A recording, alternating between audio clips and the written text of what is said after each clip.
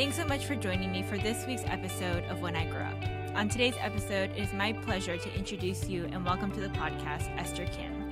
Hi, Esther. How are you? I'm good, Blair. How are you? I'm wonderful. Thank you so much for your time today. My pleasure. Thank you for meeting with me on this evening. Yes. Well, I know that you're probably super busy. So I'm just thankful for the time and the space. And I'm excited to hear about what you do for a living. So let's jump right to it if you don't mind.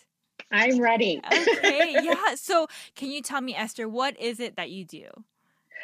So in a nutshell, I get asked this question a lot, and I always try to define it in different ways. But the simplest way I've learned to kind of share what I do, I would say I'm a career matchmaker. So what that means is I have the opportunity to align really talented individuals with their career objectives and what they want to do to companies' openings, right? So currently, and at my past company, I get to recruit for my organization. So kind of putting those puzzle pieces together is what I get to do. Wow, that's like a job that I feel like I don't think about much. But also it's like interesting because I feel like you would have to have a certain gifting in seeing people's like resumes and talking to them and kind of understanding like, oh, maybe you would be good for this position. Is that right? In me saying that? Yeah, you nailed it for sure. And so it's a little bit of, I love doing like jigsaw puzzles. It's almost like that, right? You're like, this fits better here, or this could align better here. So definitely, you nailed it.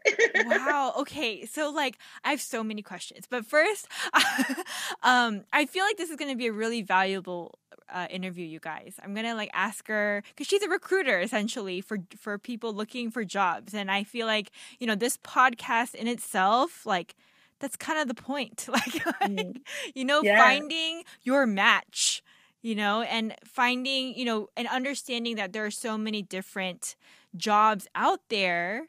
But specifically, I know you were mentioning before we started the recording that you work for an IT consulting firm. Is that correct? Correct. Could you elaborate on that a little bit? Yeah, absolutely. So currently I'm in week 2 of my current company. So I'm still just training and learning, but I currently work for Slalom. They are a local consulting firm focusing around technology, business transformation, and strategy work here in Atlanta. They're headquartered in St. Louis. And prior to that, I was actually at another consulting firm for a little over 6 years in the recruiting space, hiring for that consulting company, as well as leading a recruiting, like a small recruiting team. Wow. Okay. So, again, excuse my ignorance, but like, how is that different? Is that different than HR, like hiring and stuff? Yeah, good question. So I love this question because when I first was looking into this field or coming right out of school and what do I want to do?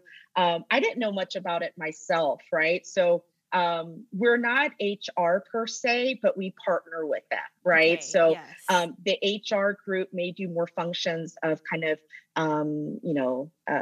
your benefits, your payroll, the legal side of hiring, letting people go, onboarding, new hire paperwork, all of that.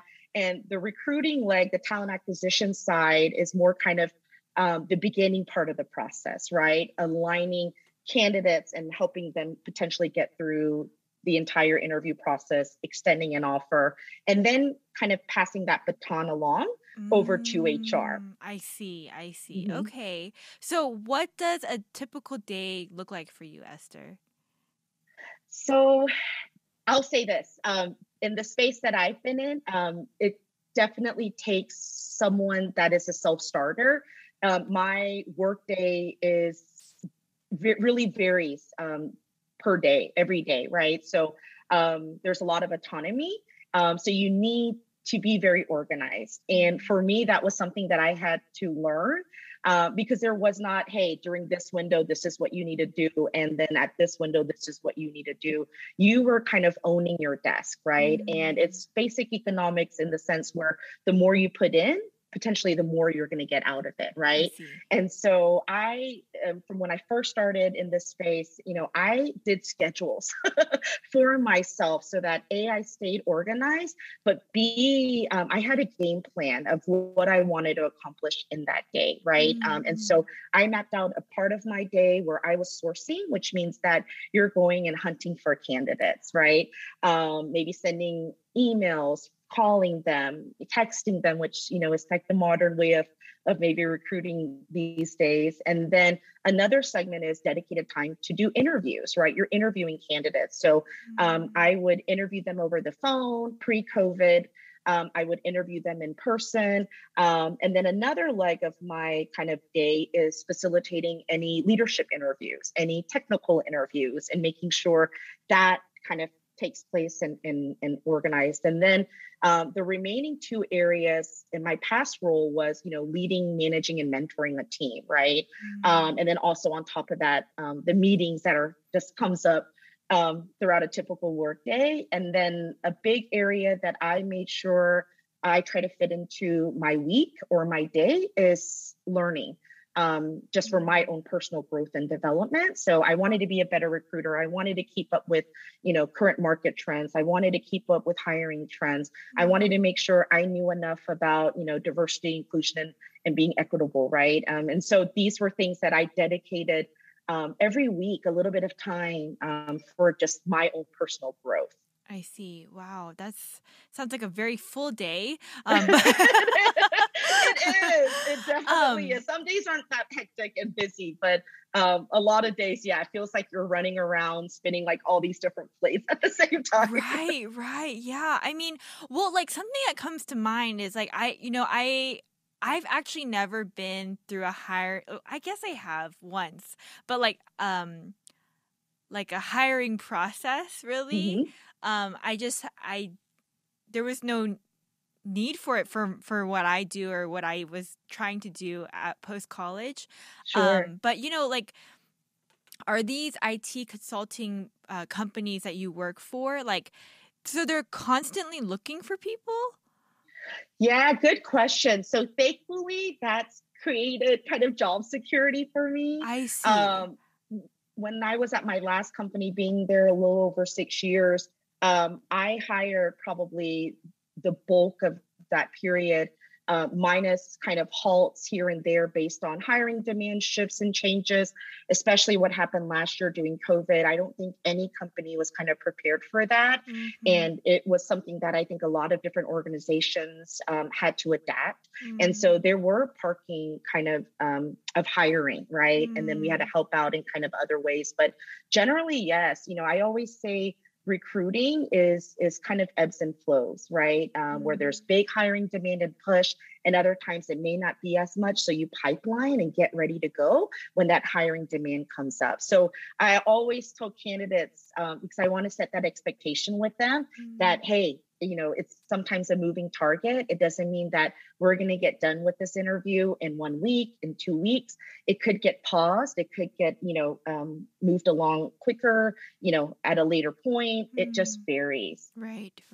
Okay. Yeah. Because I mean, it's like so crazy for me to think that like a company needs a team like that because they're always hiring people. But that's really cool. That's really cool. You were talking about like how you take time to like learn during your day too, if time allows. Like what you mentioned the word like hiring trends. Excuse me. I'm just like getting familiar with the vocabulary you're using, but like what is an example of that? Yeah, good question. So I'm in the technology space. Uh-huh. And so I've read somewhere years ago that hiring trends kind of go in technology based on how the economy is doing, right? Okay. And so when I was at another company years back, when the economy was kind of at a lull, there were not a lot of companies that were hiring and doing innovative work or spending a lot of money building and customizing. There always were some, but there are those kind of ebbs and flows that happen in I that see. space. But, right now, I recently read an article that there's this big kind of movement happening where they're calling this mass exodus potential, where a lot of people are switching jobs and they're kind of evaluating what's important to them, kind of stemming from COVID, right? Having Right. this flexible work environment and then Mm-hmm. potentially having to go back in an in-person kind of structure where they may not want to anymore. So it was really interesting to kind of hear that, but Mm. um, definitely what I've seen in the past couple of years, especially right now, there is lots of hiring kind of going on. I think when COVID happened, when I say none of us were prepared for it, regardless of what company, what industry, what type of organization, whether it's consulting or a staffing firm or an industry company, I think there was this quick, like, we got to figure out what we're going to do.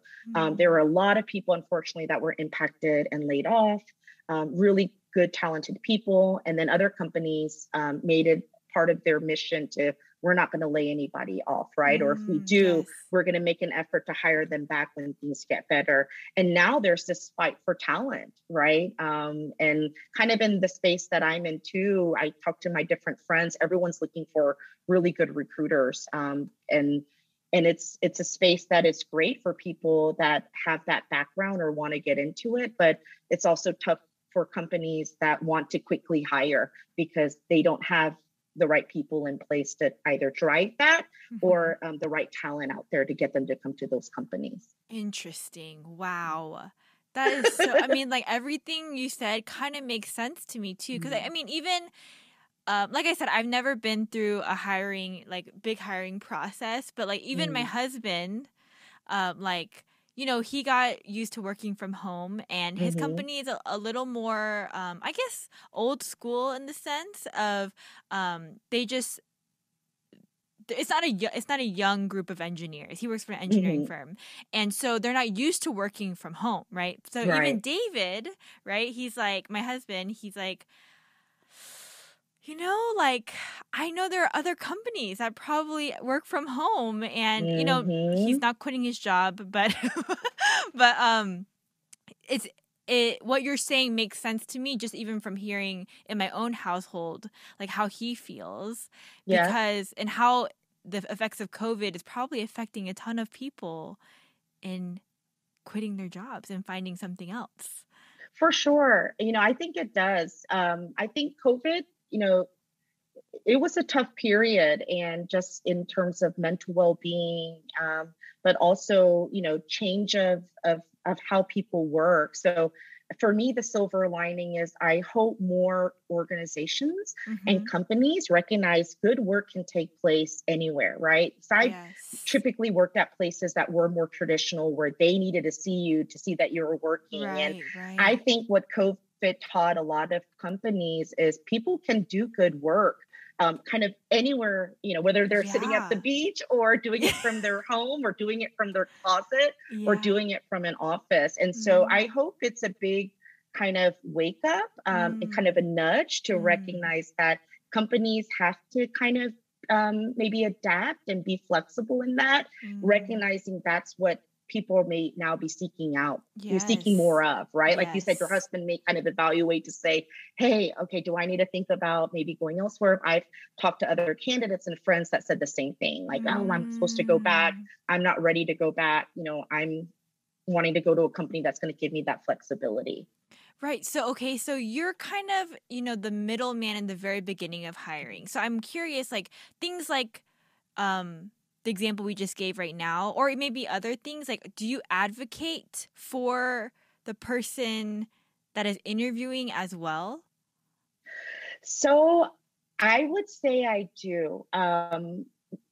In the role that I get to be in, I'm kind of that first initial gatekeeper, right? Okay. In terms of kind of applicants that come through. And my passion of what I love doing personally is I love to serve. I love to help others. I have a passion for people.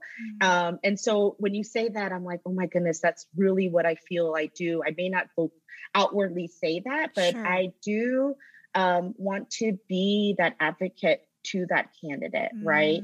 And of course, keeping it fair in many aspects, but at the same token, maybe coaching them, helping them to, be better in interviewing, or how they organize their resume, or kind of honing in on the importance of soft skills and emotional intelligence, right? So for me, that's an area of passion for me. I'm a mentor at UGA. And so when I help my friends interview or look for jobs or help with salary negotiations, or even people coming right out of school, or others more professional, even at places I've recruited candidates that we may not select them, but I still want to give them things that they can work on so that could then help them maybe where else they're interviewing at. So That's yes, amazing. definitely to be kind of an advocate, a little angel on their shoulder. Yeah. No, I mean, and I guess for some reason I have this thought in my head that, like, I guess, like, you're kind of, since you work for the company, like, that you would side with them. Do you know what I mean? Yes. And so I guess that's why I was curious, because, but then it seems as though you want both things to come together and work out for the best. So exactly. Yes, okay. it's that, and I wrestled with that a lot. You honestly hit the nail on the head again. But it is that kind of world, because you represent the company, but I'm also representing this candidate, right? And there are times where through my screen, I have to be the one to say, hey, I don't think this is the right role for you, or we're the right company for you. I have those tough conversations because I'm looking out for that candidate, but I'm also looking out for my company, right? Where it's a two-way street. It's just not, is a candidate a good fit for this company and this role, but are we good enough for this candidate and what they're looking for and what's most important to them? So it is kind of looking at both of those lenses and seeing how they can kind of come together. So yeah, I agree. You have to look at it from the company side, but I'm also one that I'm not going to force kind of a round piece to fall into a square if I know it's not going to align, just to make it fit, just to get the hire. Right. Oh man, so crazy. Like, okay, so I'm curious, like, is it possible for you to kind of maybe even walk me through, like, how you would even approach a candidate, and like how that process kind of starts? Yes, I would love to. So there's a couple of different avenues that a candidate can come through applying to a job, right? A company may post their job, or you may see a company, attend the career fair, right? Or see it on LinkedIn saying, hey, we're looking for XYZ. So there are applicants that come through those different ways, but then sometimes candidates come through referrals, right? Where someone that works at, one company says, hey, I vouch for this person. I worked with them. I know their work ethic, or I know them from this community, and then they refer them over. So it's either applying to a job is where we can find some candidates, referrals, or it's me looking for them, right? And I will look for them on LinkedIn. A lot of organizations have this LinkedIn recruiter kind of side of LinkedIn where you can search candidates and you can kind of secretly see who's confidentially looking for new opportunities or open to those discussions without that person notifying their company that they're looking. So there's some feature on that side that you can kind of do that. So sometimes I'm hunting for them on LinkedIn. Other times I'll look on different job boards, Dice, Monster, Career Builder, within my network, people that I grew up with, or people in different, user groups out there, like Women's in Technology, or I went to University of Georgia, so, tapping into that network there as well. So a number of different avenues. So then a candidate comes through, and then if we find a good alignment, the candidate's interested in talking, we schedule an interview. And my normal process is I do a phone interview with this person to kind of do the first leg of screen, right? Okay. And then from there, if everything goes well and aligned, there's a mutual agreement that we move forward to an in-person interview. And that's a little bit more in depth. And my interview style is, one, not to intimidate. I say that to a lot of candidates when I first interview them, like, don't be nervous. I'm not here to stump you or to trick you up. My intent is to learn as much about you and what's most important to you, what you're looking for, and see if it matches to what we are, right? And vice versa. And then, it's more kind of conversational, but behavioral, situational, and some alignment in terms of what have you done.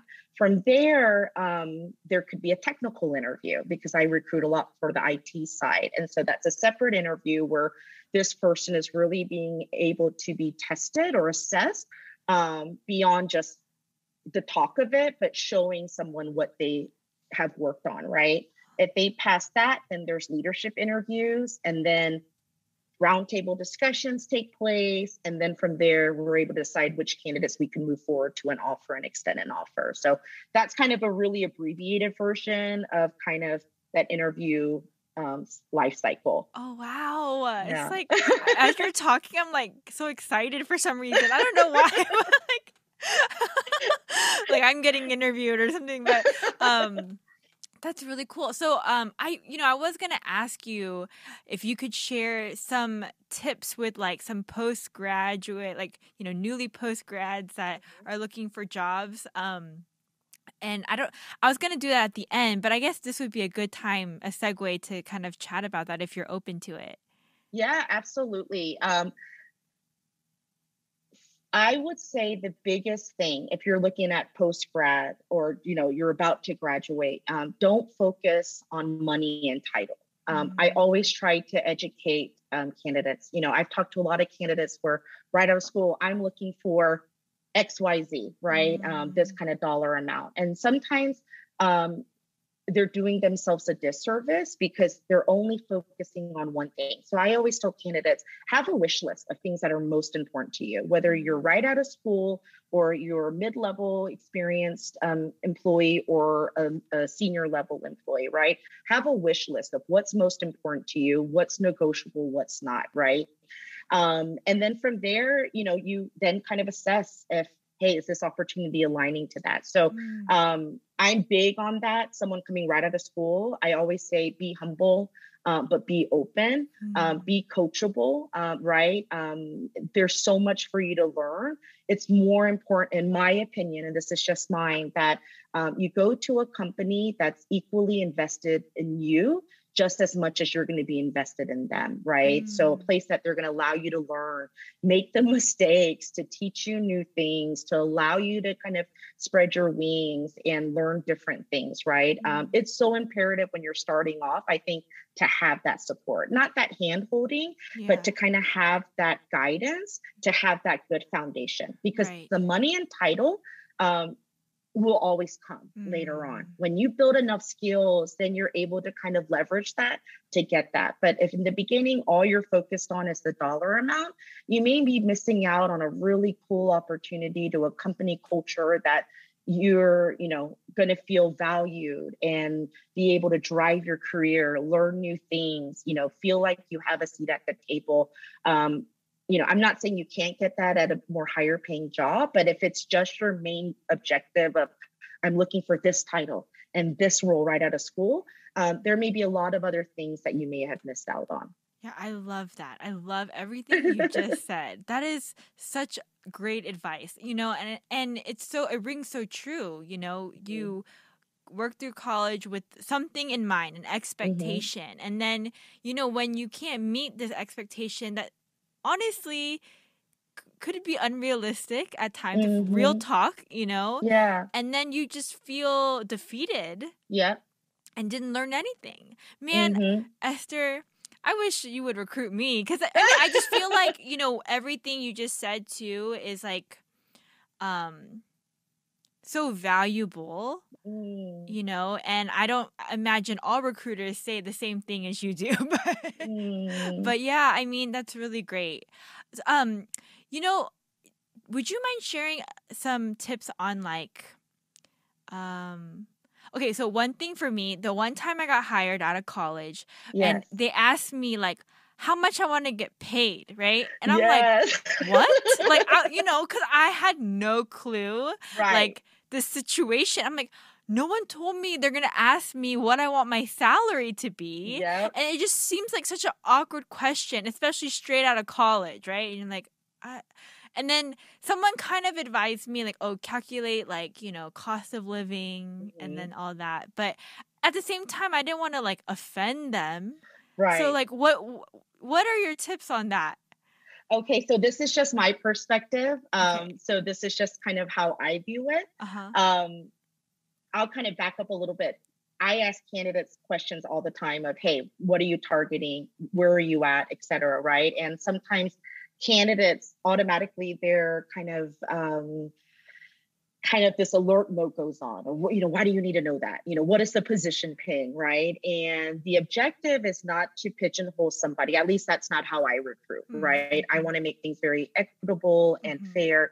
But we ask that, or I have asked that because I don't want to waste the candidate's time, right? If the candidate has an unrealistic expectation, or even they feel they deserve this, and I know it doesn't align to what we can hire someone in at, I'm pretty shoot it straight, with my candidates, because I don't want to mislead, right? But there are other times candidates will share with me, hey, I don't really want to disclose what I'm making because I feel I'm not at market and I don't want to be held at a disadvantage. And I totally get that, right? I've been there myself, in years past. And I think it's so crucial to have, again, this advocate, this recruiter that's going to be able to pass along that right information to that company, right? My recommendation is we hire this person at this. This is what they're targeting. It doesn't always work out that way, but that recruiter needs to be that voice for that candidate that's not sitting at that table when that time comes, right? But salary's sticky. My advice to a candidate is, again, when you're first starting off, show flexibility. Doesn't mean that, hey, I'm going to work for $5 an hour or $10 an hour, right? Do your research first, look online. Right. There's so much research available out there at your fingertips. Research that. And I always tell candidates, use it as a grain of salt, because someone may list on salaries.com or on Glassdoor, this is the salary, but someone may not be factoring in certain, geographic locations where there's different costs of living. Sometimes they may be factoring in their bonuses or their benefits and someone else isn't. But it gives you kind of a general guideline of what it may be. And then take that information and compare it to other sites, right? Maybe as you talk to other recruiters and they tell you, hey, this position is paying this, or on some companies, they're going to list, hey, this position, the salary target is this, right? So you have all these different data points. And data is data. You use it to your advantage, right? Gather all of that information and then recognize, okay, this is what I'm seeing the average, or this is what I feel, I want to target, and you can kind of share that. Another thing too, talk to your friends. Compensation is such taboo area, and I try to break that taboo, because even being, Asian, we don't really talk about that, right? No, yeah, absolutely not. No. Yeah, it's very kind of taboo. Companies don't talk about it. And sometimes there's reasons why companies don't, because, they don't want that information kind of coming out of, XYZ. But for me, it gives somebody good data points, right? And kind of a general idea of, okay, this person just started off or has 3 years of experience coming into this. They have a similar background as me. It gives you somewhat of an idea. For me, salary talk is like asking me what my favorite color is. I try to make it that much, because the more you know, the better that you can kind of set yourself up, right? So it's a funny area. My advice to candidates is, give a range, a realistic range, and a range that that you would be open to taking, right?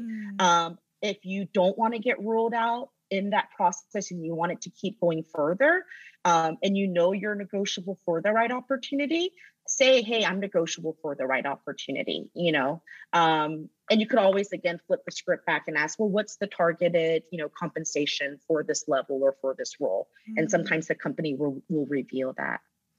Oh man, so stressful right now. You know, it is. It really is. But I'll tell you one secret.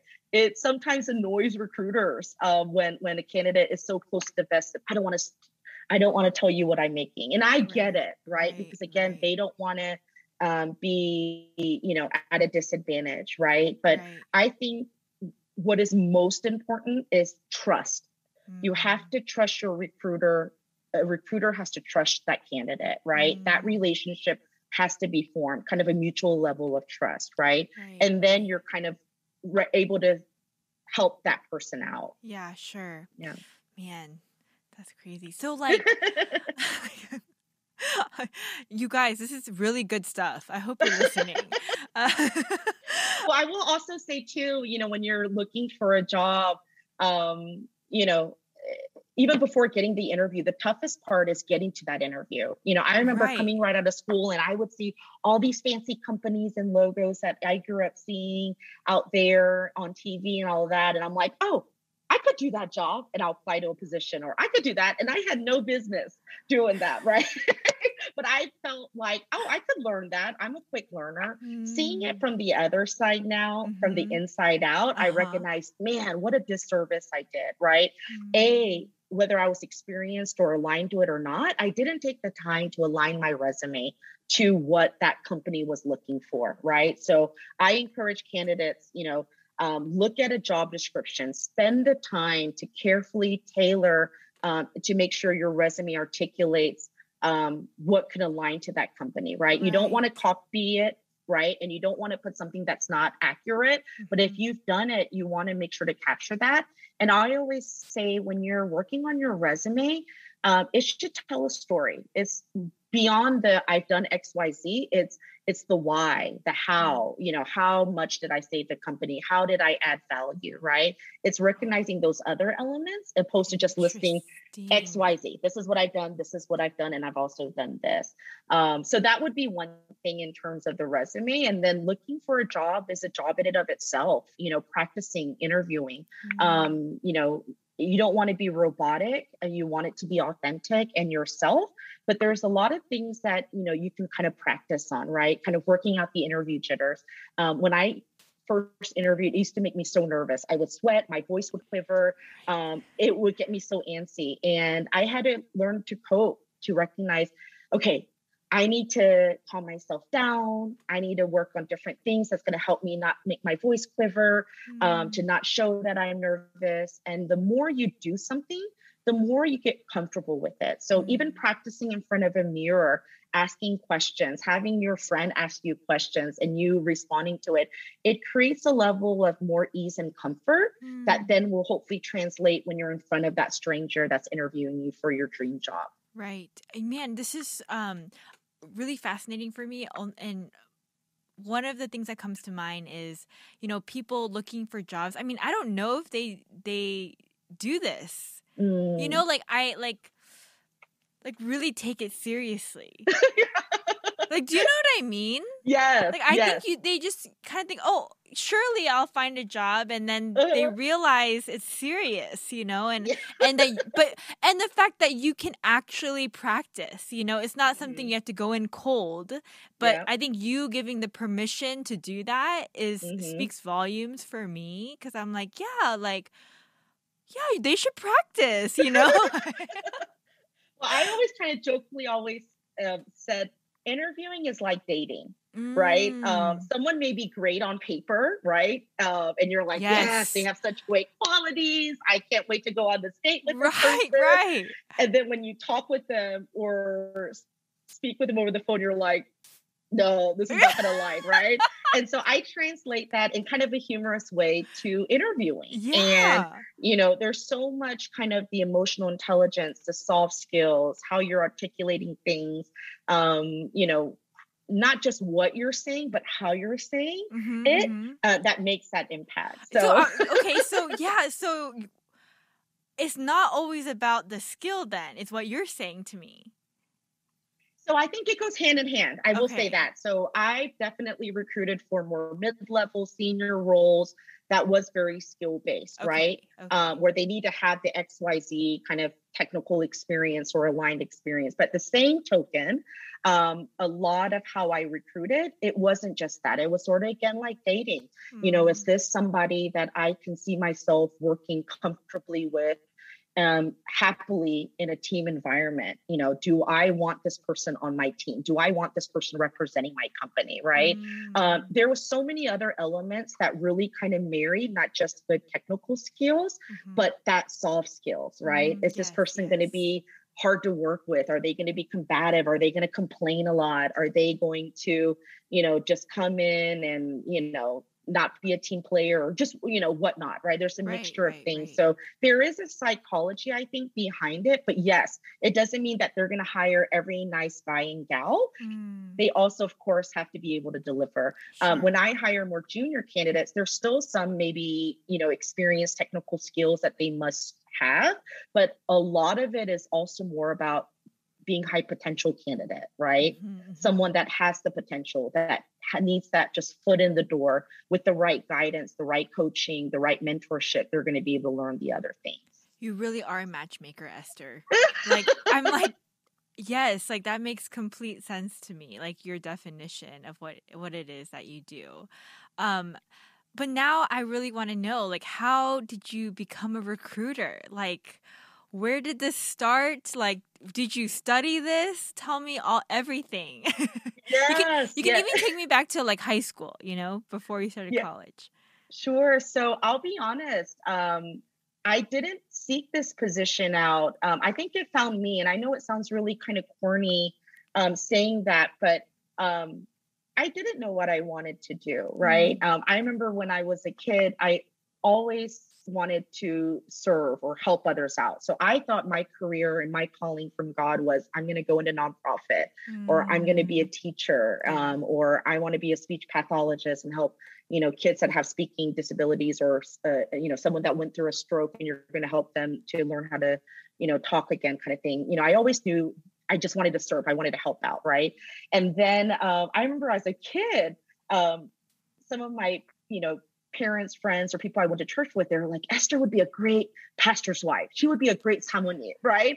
And I would always hear that occasionally, and I never knew what they meant by it, but I guess just my personality or whatever. They're like, she would be so great at that. And I remember one time, I didn't say it in front of them, just create etiquette, but I remember going to my mom one time afterwards and saying, why are they saying that? Why are they saying that they could see me as a pastor's wife? And nothing wrong with being a pastor's Of wife, but course, of course. I've always been that kid that kind of question why, right? How come? And I remember jokingly saying to my mom, what if I wanted to be the pastor?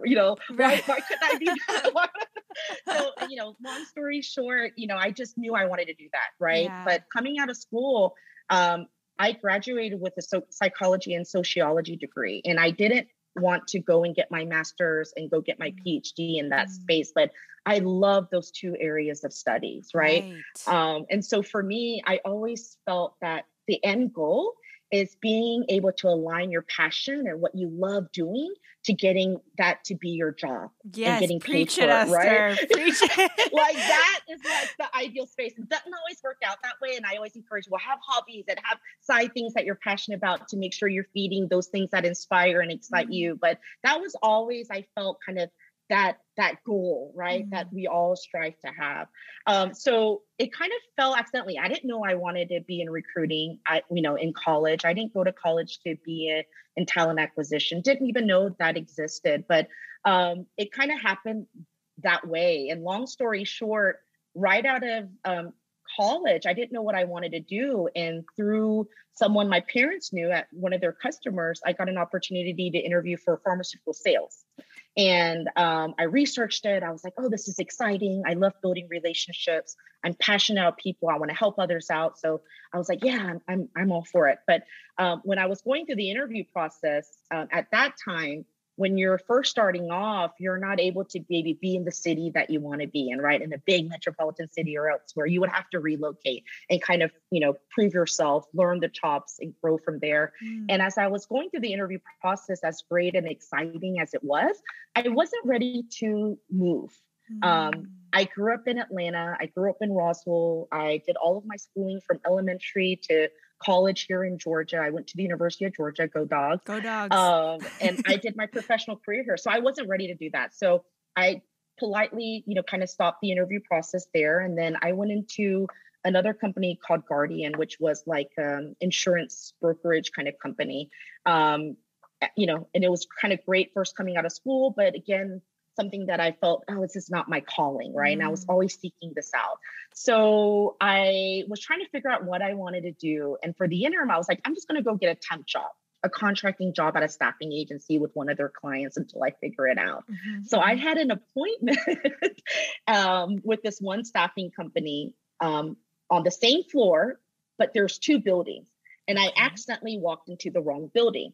On that floor, I got up on the elevator. I'm like, this isn't the company's name, that it was supposed to be. But I walked into this other staffing company and was just talking to the front desk person that was working there. And I'm like, hey, I'm looking for this company. I have this appointment. They're like, oh, it happens all the time. It's the other building, kind of, across the way on the same floor. But as I was just chit-chatting with that person, because I'll just talk to anybody, they were like, hey, leave me your resume. Maybe, we have something with our client that, I'll pass your resume along. Didn't think much of it. And later that afternoon, I got a call from this woman who was the VP there that ended up being my boss. And so then I got my foot in the door in staffing. And what staffing is you partner with certain companies. Your companies are the clients, right? And they may have hiring needs based on certain projects where they need to ramp up or ramp down. Sometimes they're full-time positions, so they pay a fee to get that candidate. And other times they're only there for this contract period. And so I went into more of an account management role there, where I got to cultivate those accounts and generate new business that came through.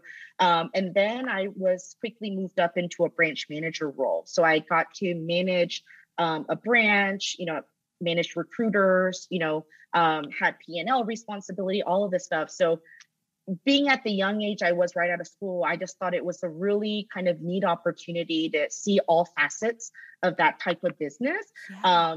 I made mistakes, but I learned a lot. I had people that supported me and helped me to have that space to grow. So that's where I kind of started off in staffing. And then from there, I stemmed into kind of IT staffing, and then got to do recruiting. And then fast forward, I got to make the move over to corporate recruiting. And so corporate recruiting was always a place I think a lot of people in staffing wanted to get to. And it was kind of this connector to get there, right? But I just was not ready to make that move. And I remember when opportunities came, it was just the fear of the unknown. What if I fail at it? What if I don't like it? What if I, miss what I'm doing here, right? And then I had someone share with me years back and said, what if you end up liking it? What if it's better? And it was this light bulb that kind of went off of perspective of, yeah, what if it is better, right? And if it's not, hey, I learned something from it, right? So that became kind of my mantra in every new place I went to, right? Take the risk, take the challenge, right? It works out great. If it doesn't, you learn from it.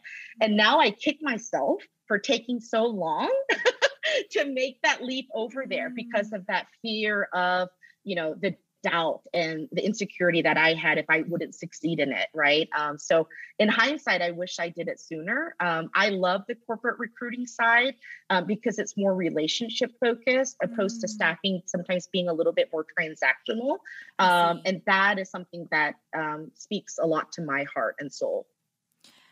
Well, that's crazy because you stepped into the wrong building. Yeah. And it ended up changing the trajectory of your life. Yeah, for sure. That is insane. So, okay, you said that you kind of had some doubts and fears just of the unknown going into corporate recruiting, which you ended up enjoying. But were you just like fearing the change? I'm just curious, or like was it like, cause is it completely different? So it is different in a lot of different it's different in a lot of ways. In some ways, it's similar. I Okay. recognize how different it is Uh-huh. once I was in it, I right? see. But I think for me, it was a little bit of, self doubt, right? Not feeling confident of me doing well in this. I knew what Mm, I knew, and I was mm, good at what I knew, right? mm-hmm, And mm-hmm. this was my comfort space. Sure, yeah. And so it was a mixture of that. Of what if I go and try this and I fail at it? I fall flat on my face, or I don't even get the job and I Right, right. embarrass myself in the interview process, or I do it and I don't like it, right? And Mm, it was a lot of, I think, what many of us go through, whether we want to admit it or not, about just taking that risk. So now, one of my favorite things to kind of share with candidates, just kind of as my testimony, is faith over fear, mm-hmm. right? Take the lead, take the chance, and again, going back to it, if it works out, great. If it doesn't, hey, it's okay. You can go back to what you were doing. You Mm-hmm. learn something else from it. For me, I always try to remind candidates, you don't want to move your job every 1 year, 2 years, right? Because from a company's perspective, they look at it, oh, he or she is a job hopper, right? But at the same token, sometimes you don't know what you want until you try different stuff, right? Right, And then right. you take all of those things of where different places you work, different management styles, different kind of environments, and then you're able to kind of create this, canvas of, this is what is my strong suit. This is where I really thrive in this type of environment. This is where I want to now be a part of. And it helps somebody Mm, to then frame, to either step into their destination company mm-hmm. or to get to their I destination see. company. And I think you're only able to do that the more you kind of experience other things, if that Right. makes Yeah. sense. No, it makes complete sense. I mean, you don't know what you want until you know what you want. So, Yeah, no, for sure. For sure. man. So you said that the staffing company kind of gets your foot into the door of corporate recruiting, and corporate staffing. Like, is that usually the way? Like networking? Like, how does one become a recruiter then? Like, is there a Yes. major for this or? So there is not a major for it. Staffing, a lot of companies aren't focused more on the education side. They're looking for more of a person's like attitude, how Okay. resilient they are, if they're a Okay. go-getter. There's a sales element for it, a metrics element sometimes at different companies. So it's a great space for people that may want to venture into that, either sales side, account management, or even recruiting, Mm-hmm. to start off in staffing, right? I see. I'm grateful for my years in staffing because it really created a level of discipline of how I work today. I felt it's from all that training grounds and staffing because Yeah. it's go, go, go. You have to Mm, learn quick, you have to pivot quick, you have to, work fast. mm, You have to build that pipeline. mm-hmm. And on the corporate recruiting side, the pace is a little bit different. And I had to adjust and adapt to that. But Mm, it was great training grounds for it. So it's a great foot in the door for a lot of people that may not have some aligned experience to test it out. Some love it, some don't like it, right? mm-hmm, mm-hmm. And then from there, I've even known some friends that were in staffing that got recruited to their clients. So maybe they're supporting, I'm just going to Oh, name, telecom company. And right, that was their right. client. And later on, they found out they had an opening and then they wanted, and, they were selected to, I come see. on as their recruiter over there, their talent acquisition. So I've seen that. For me, I came to my previous company through a referral, Oh, who was wow. someone that I worked with that became my boss. So Okay. I'm also big on that. Make sure you Mm, establish, good, solid relationships, mm, because you never know where people will end up, but not using it just for that leverage, but just recognizing, hey, we're all here to help each other, right? yes, You yes, could help somebody, and they could then help you maybe as well. yes. Man, that's so much information right now. I'm like, so I'm an external processor too. So that's why Uh-huh. I keep like kind of reiterating the things that you're saying, just so that I can understand fully what it is that everything you do, which you do so much, I feel like, and just there's so many different parts of it that have to happen and for everything to kind of work together too. And would you say like what are some qualities or personality traits or characteristics of your own personality that you feel like helps you be a better recruiter? Hmm. Like, because you said that you feel like you've really been able to find um, the serving part, like Mm-hmm. what you really care about, and align it Mm-hmm. with a job that you can be passionate about. Mm-hmm. So yeah, like what are I guess serving is one of them, maybe. Yeah. But what about like other like yeah other do you have to be a multitasker? I don't know. Yes, I would say multitasker for sure. Hmm. Someone um, that is resilient, which means that, right now there may be 10 positions that they're looking for with this skill set. And you focus on all of that, but then it may pivot to just four. And now they need, someone with this skill set and now 20 of them, right?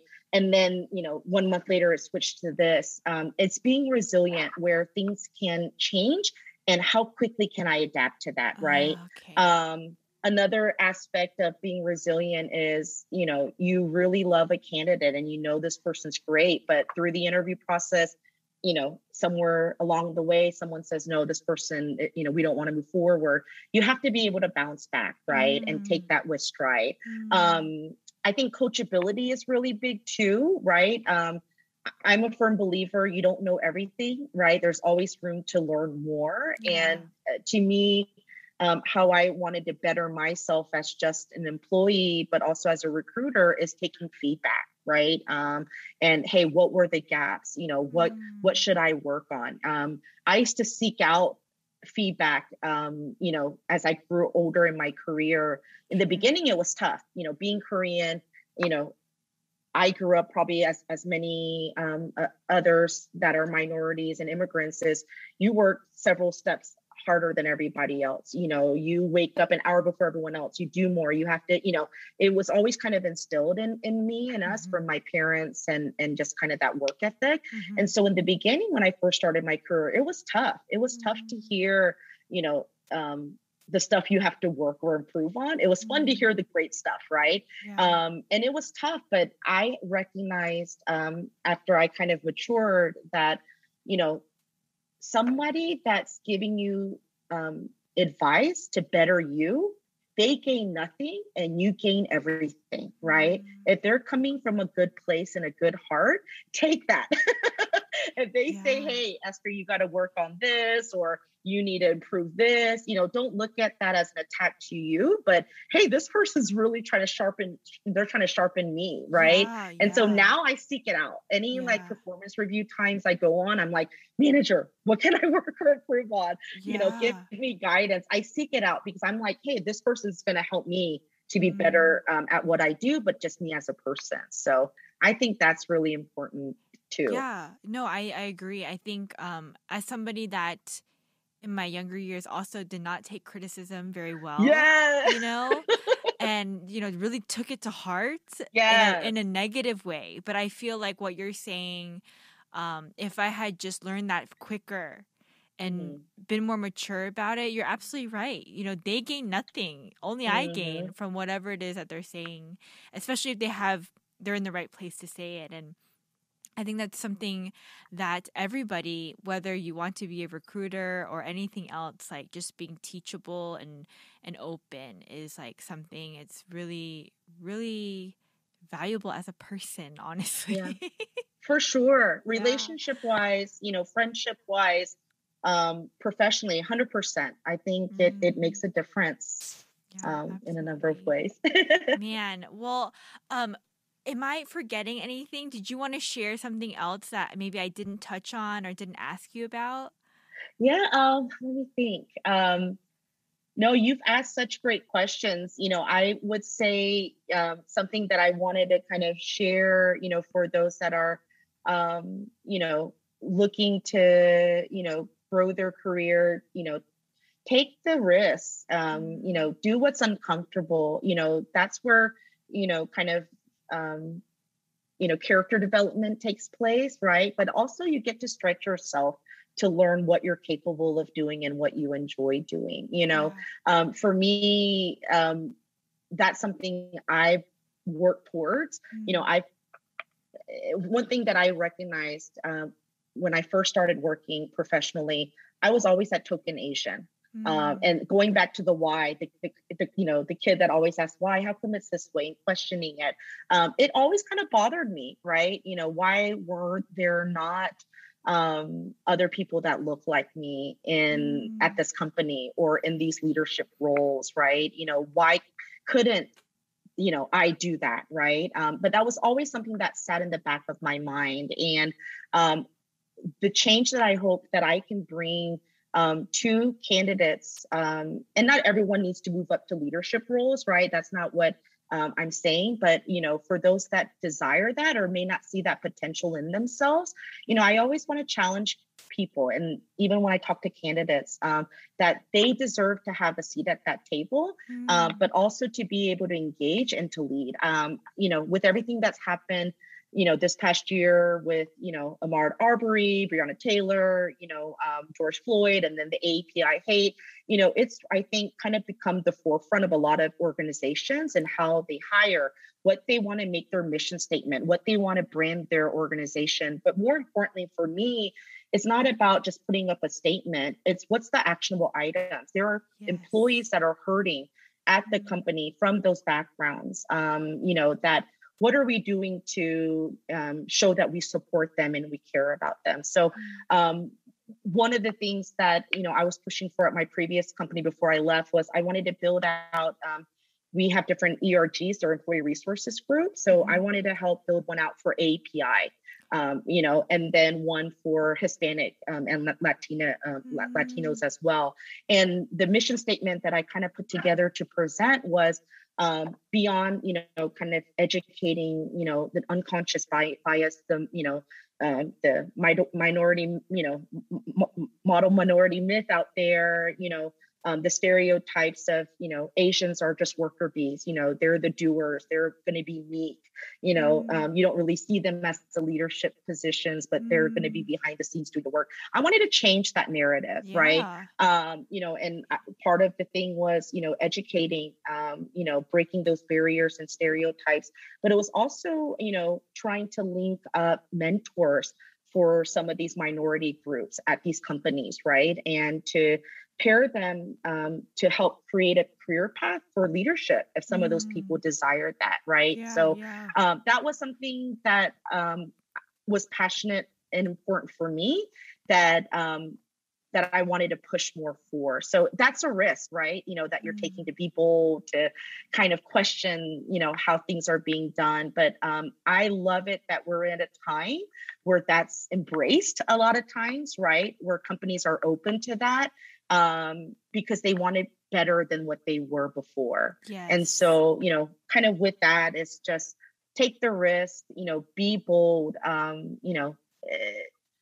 if you want to have a seat at that leadership table, know that, you yourself, can have that shot just as well as the person next to you kind Yeah, of that's thing. So, interesting that you say that because, you know, if I evaluate myself, I can't speak mm, for our entire Asian American community, obviously, but just me and myself, yeah, I think, you know, thinking about applying to a job, right? You mm, want to do everything right, mm, because you want the job. And I think there is a lack of boldness for me mm, if to do anything out of the ordinary or say something risky mm, because you just mm, want to do it perfect. mm, And so I think what you just said, man, really resonates with me because um it it makes me realize that, yeah, I mean, this for such a time as right now, you know, like this is when people are